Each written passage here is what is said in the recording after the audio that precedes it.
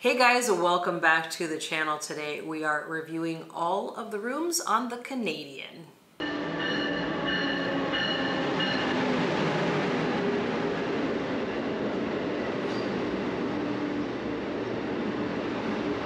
Yeah, we had a wonderful trip on the Canadian. We did it over the winter, which we really recommend.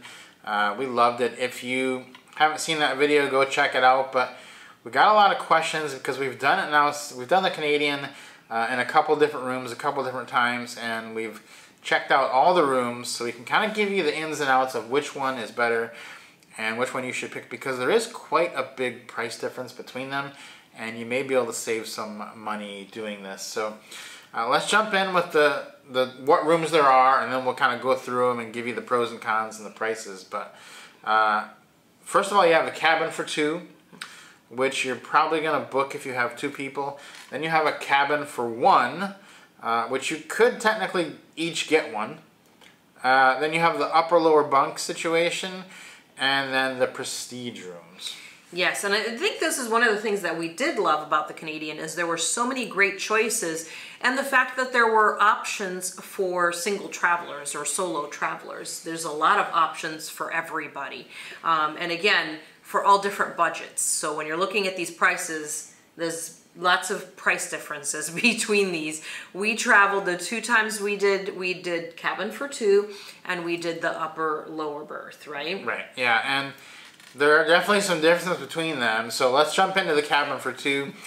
The cabin for two on Via Rail, if you know, we kind of compare this to Amtrak a lot, but it is kind of like an Amtrak bedroom, basically, because you do have your own toilet in the room, but it does not have a shower. The shower is down at the end of the hall, but it is a private cabin with a nice window and plenty of space to move around in there, I thought. Yeah, and you had a nice big sink. What I did like about it, though, is that during the day, the beds are put away completely, and you have two chairs to sit on.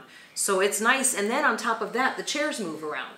So you could put them facing out towards the window, you could put them facing inside towards the room. Wherever you want to put those, you just kind of move those around. So that was really nice. And then at night, what they do is they take those chairs, they fold down really small, and they go underneath the lower bunk, and then the two beds are down, and you can sleep like normal, but then during the day, you've got those two chairs, which are really quite comfortable too.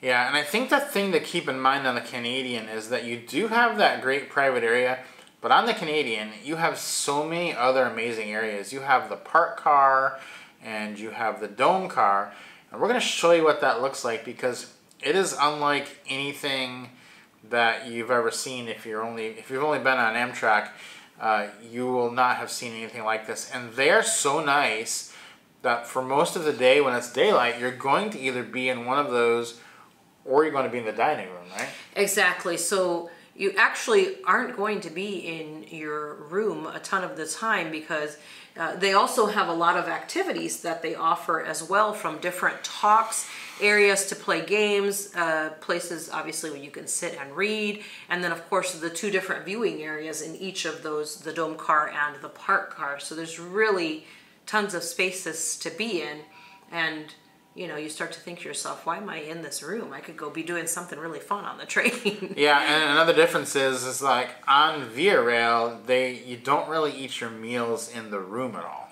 So you're going to be in the dining room for that full hour and a half, 2-hour experience, depending on how quickly it's going. As well as the stops when you get there, they're much longer stops. Like, they're going to let you off.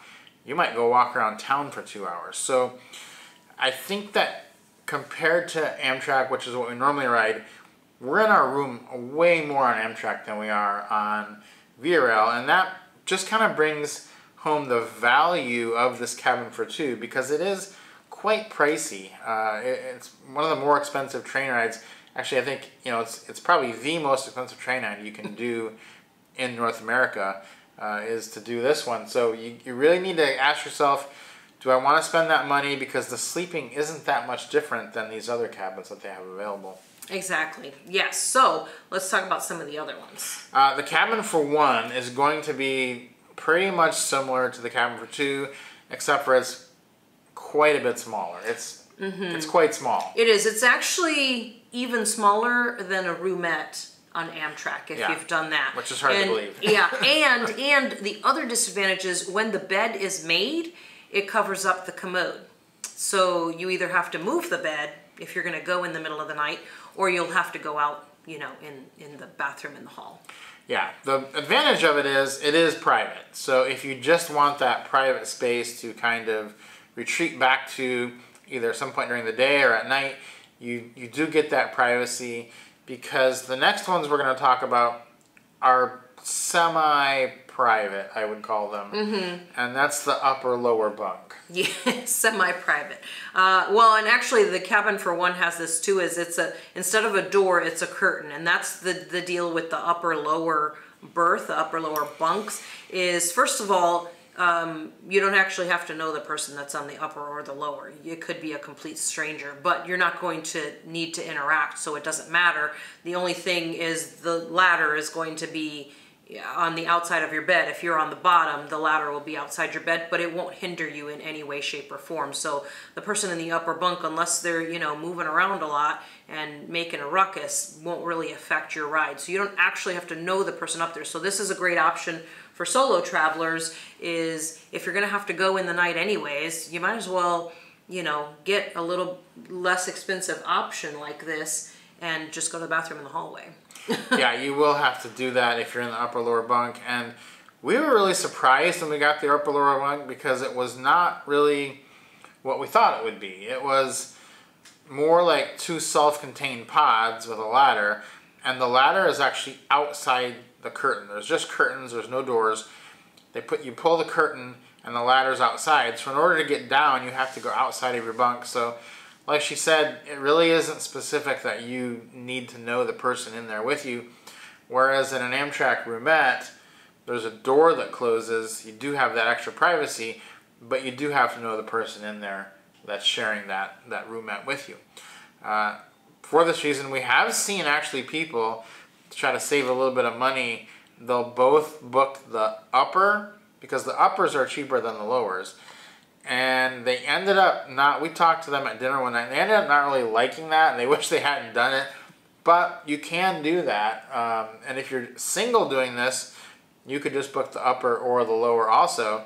And, you know, the lower is just going to be a little bit more expensive. And I think what's amazing is that it doesn't matter which one of these you book, you're all going to be eating the same meals. You all have access to the same dome car, park car, to basically everything is going to be about the same. The cost is really for your sleeping accommodation and maybe bathroom accommodation of sorts, right? Right. You're paying for privacy level, I guess, of sorts, right? Would you say it that way? You are paying for privacy level, because in the upper lower situation, you're going to be able to hear everything, and everyone's going to be able to hear you in the night. And generally, I mean, it's fine. It's not bad at all. Everyone on there was really nice and considerate of each other, so that will generally be the case on the Canadian. So that's not an issue. It's just if you just can't get past that, you have a mental issue with not being able to sleep, if you know people can hear you or whatever, that could be an issue, but it's really not that bad at all. Yeah, it's not bad at all. I think maybe if you're like a very loud snorer, you might be a little bit self-conscious. If you're a light sleeper, because people, you do hear the people in the hallway, and sometimes what happened, the hallways are actually quite narrow, and what happens a lot is people walking past will inadvertently run into the stairs, the little ladders outside, and you'll hear them banging into them, and when it moves, it actually rattles on the whole bed. So we did have that a couple of times, like either late at night or real early in the morning, people going to breakfast or something, and it was like, oh, you like startled awake because you hear this loud sound. Yeah, you will get, because the ladders are kind of staggered. There's one on this side, then there's one on this side, and it's like kind of weaving through them. And I often found that at night, it's not really an issue. It's in the morning. I don't know why it is, but like after 10 o'clock at night, everybody universally thinks, oh, we should be quiet, it's nighttime. But when people wake up in the morning, they universally think, well, I'm up, everybody else should be up, let's make noise. So that's what happens. If you're a late riser, you're going to hear people for sure, because once they're up, they're going to be talking to the attendant and all that stuff's going to be happening. Happens on Amtrak too, but you have a door, so you don't hear it as much, even though you still hear it. So the only way to get by that is having the cabin for two, I think. Yeah. And then there's one more class of rooms, and it's kind of separated with a enormous difference in price between it and the cabin for two. So out of these, we've so far discussed the cabin for one, the cabin for two, and upper and lower berth, which is the upper lower bunks. And of those, the most expensive is the cabin for two, but there's one that's even more expensive than that. That is the Prestige, and it is very private. It's a big bed. Two people can sleep on the lower level. It's in its own private car. But other than that, you're going to be with everybody else. There's not a separate dining car. They do supposedly reserve a couple seats in the front of the dome car for people in Prestige, but whether that actually plays out in reality is another question. There is a special lounge in Toronto, but we kind of felt like it was worse because it's just way off in the back in the corner, and so it's like, go sit in there, Prestige people. So I don't know, if you really just have the money to burn and you want to do that, that's fine.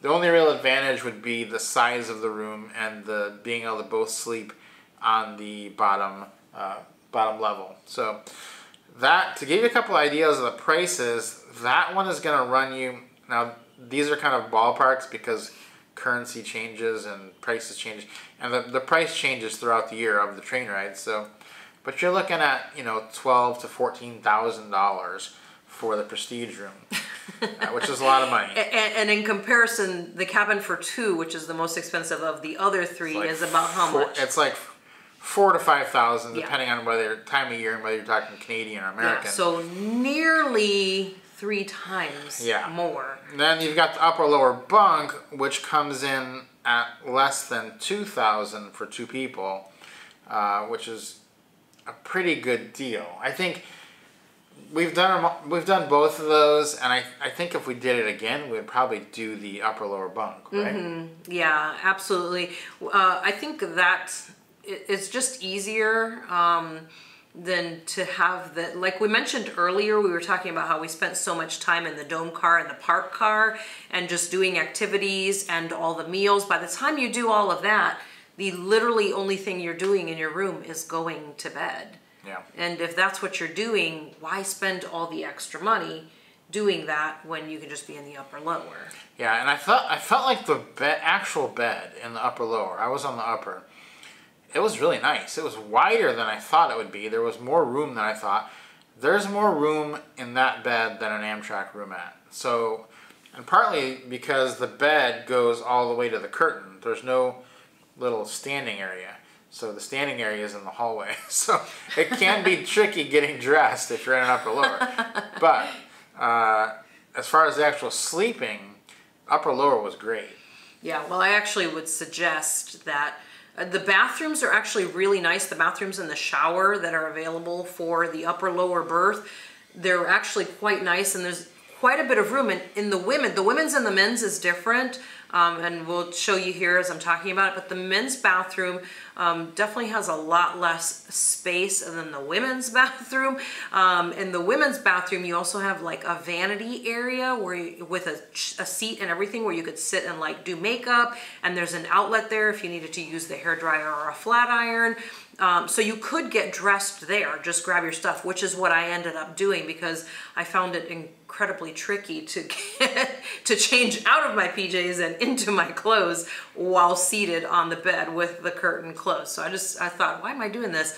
Let me just pick up my stuff. I went to the bathroom. There was plenty of room in there. Just tricky, obviously, with the train moving. Just make sure you don't fall over and you're trying to put your pants on in the bathroom. But that was nice. And then also the shower was quite nice. It wasn't quite as large as the showers that we're used to on like an Amtrak train, sleeper car, but it was big enough. There was a little dressing area and of course the shower. Both of those spaces were a little bit smaller than the ones that you get on Amtrak, but plenty of space to do your business. Absolutely no problem there. So that was good too, and it's literally just right around the corner from the upper lower berths as well. The other thing is that on the upper lower berth during the day, you have those seats instead.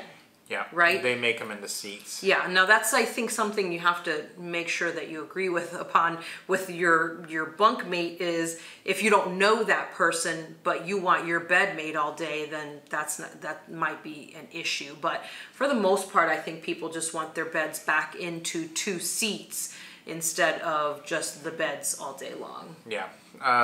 So if we had to do it again, I would definitely pick the upper lower. I think if budget is of any concern to you, upper lower is probably the best value. If you just want the maximum experience, then go with the cabin for 2 or even the Prestige, because those are going to be one step up, but dollar for dollar, upper lower is what we think is the best.